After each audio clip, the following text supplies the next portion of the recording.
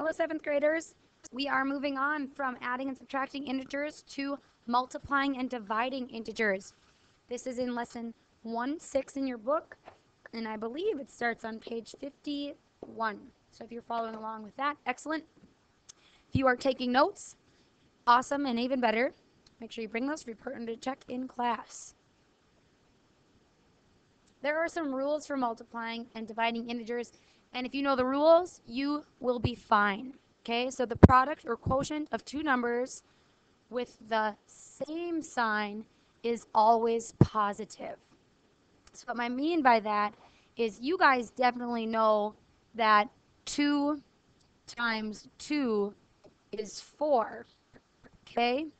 That's also going to be the same because these are both positive. Your answer is positive. If you were to multiply, though, -2 times -2, since those are the same, it equals a positive also. In this case, people tell you 2 wrongs don't make a right. When multiplying integers, 2 negatives multiplied together do equal a positive. So kind of think about that there. Same sign is always positive. Negative times a negative is a positive. Another rule is that if the signs are different, it's always negative. This is when you're multiplying 2 numbers together, remember. 2 numbers, okay? So that's an even number of numbers. What that looks like is if I were multiplying -4 times a +1, my answer would be a -4 because this is a negative times a positive equals a negative. Think about that too as, okay, well, maybe this is kind of like 2 things that don't get along. You hear your parents maybe talk about politics a lot. If people from different parties, one party, a negative party, a positive party, their experience together probably is going to be pretty negative. They're not going to agree. Okay? So you put 2 things together that don't belong, you're going to end up with a negative experience. So you can kind of use that to help you. The order doesn't matter either. So if I did a positive times a negative, I would still end up negative because the signs are different. So those are the rules when multiplying and dividing integers. Pretty easy rules. You want to remember those. Same positive, different negative. On the right, you can give a couple of these a try. What I like to do is look at them and ask. So if I'm looking at -3 times -2, I say, are the signs the same or different when I'm multiplying? And since they're the same, right away, I know my answer is going to be positive. And then I multiply the numbers as I normally would. 3 times 2 is 6. The second one here is actually -6 squared. Notice these parentheses. -6 squared. That's so you know that that's a -6. That is the same as -6 times -6. Well, I know that a negative times a negative, when the sign is the same, the answer is positive. 6 times 6 is 36. Just below, I see 7 times -11. Are the signs the same or different? Well, 7's positive, 11's negative. If they get together, it's probably not going to be a positive experience. Different signs have negative products. A negative product is going to be 7 times 11 for 77. So -77. I just realized I've been using the word product and I'll be using the word quotient. Please remember that product is the answer to a multiplication problem. Quotient is the answer to a division problem. Okay? So, then we're on to another multiplication. -2 times 6. The signs are different of 2 numbers, so my answer is negative. Different, negative.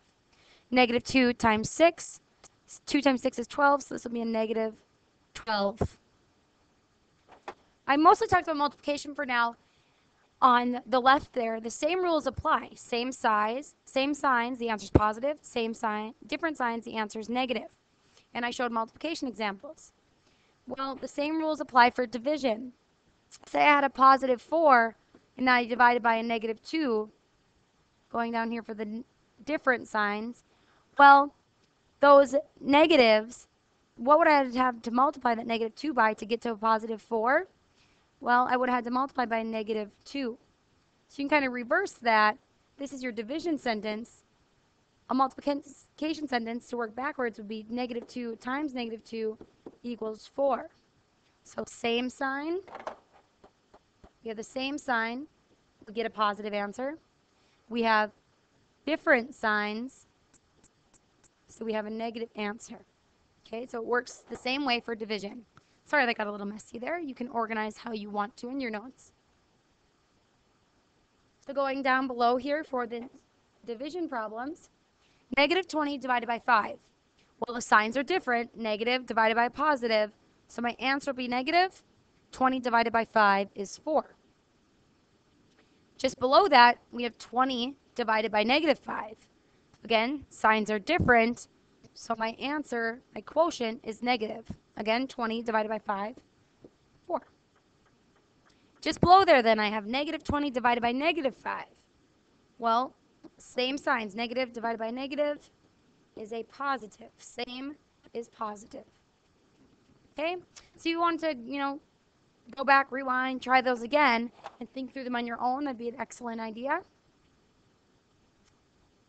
So those are the rules for two integers. The rules when there is more than one or more than two integers, if there's 3 or more, there's some rules to do that. Okay? Some rules are if there's an even number of integers, even number of negatives, I'm sorry, struggling today. Even number of negatives, the answer is going to be positive. So here, on this first one, I have 2 negatives, so I know that my answer is going to end up to be positive. And you can just multiply as normal. I might start to make it negative, to make it positive right away, and go, since I can do multiplication in any order, I may do negative 2 times negative 5 is a positive 10, and then multiply that by 13. And I know anytime I multiply by 10, I really just add a 0 on. So these all together are 130. Positive 130.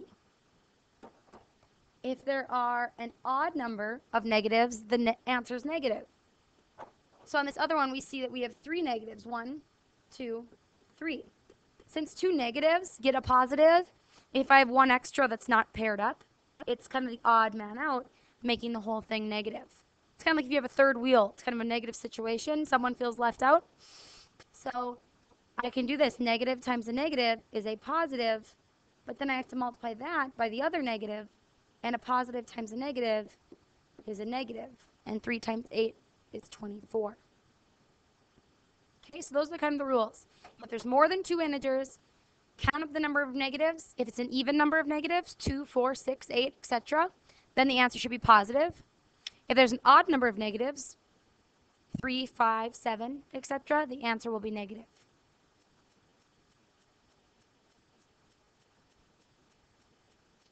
Looking at evaluating the expression. Okay, remember evaluating the expression. What they say here is negative 2a minus b if a equals negative 3 and b equals negative 5. So if you recall from lesson 1-2, what they want us to do is substitute in the values of a and the value for b. So just like I would rewrite this in my notebook, so I know what I started with. I would rewrite the sentence and then show filling it in. So negative 2 times a, which is negative 3, minus b, I fill in the whole thing, which is negative 5. Do not use this as your negative. That is a subtraction sign, so that needs to stay. So from here, I can use my PEMDAS, my order of operations, to help me solve. I see that I have multiplication and subtraction. So what comes first is my multiplication. I see that negative 2 and negative 3 have the same sign, so their product will be positive 6. And then I rewrite the problem minus that negative 5. Then I know that I can add the opposite, and then I'm going to end up with a positive plus a positive, I remember, is a positive 11. Okay, and there are some in your book to give more of those a try if you'd like. Okay, and then there's a word problem. A word problem. On 5 plays, the Hawks completed passes for 15, negative 2, 8, 4, and 5 yards. what was the average number of yards per pass? So let's pull out our important information. 5 plays, a total of 5, with the amounts of 15, -2, 8, 4, and 5 yards. Then we're looking for what the average is per pass. So I have to go back and I have to remember that average means adding up the total and dividing by the number, in this case, dividing by 5 plays. Total yards in 5 plays. So I'm going to do my first things first. I'm going to add up the total passes completed. So 15, and then that's plus a -2, plus 8, plus 4, plus 5. That's where I got these numbers. And that's all going to be divided over 5. Since I know this is a division bar, I can't divide until I have the top part worked out. So I'm going to do that in my own little way. If you do it different, that's fine. What I notice is that these two are 13, plus I know these two are 12, and then plus 5. Well, I know these two together, I work upwards sometimes, are 25, and then my plus 5. So I realize that 30 yards of passes were completed, and I still have to do that over 5. So 30 yards of passing were completed in 5 plays. Once I divide, I realize that that is 6 yards, since that was my top value, per 1 play. And I would label this because it's important since it's a word problem. Okay, so a couple different steps there to figure things out, and that's kind of how we're going to do things. So multiplying and dividing, we're going to watch a cool ninja video when we come to class on the next day here, and you're going to come do some activities, do some work, and we're really going to have a nice time with this. So come with your notes, come with your questions, and again, remember you can rewatch, you can look at the book, which looks a little different but similar examples, and you can also watch personal tutor videos and other resources that the book provides for you. So awesome job. I hope you took good notes, wrote down good questions. Remember to take your NICU, and we will see you in class.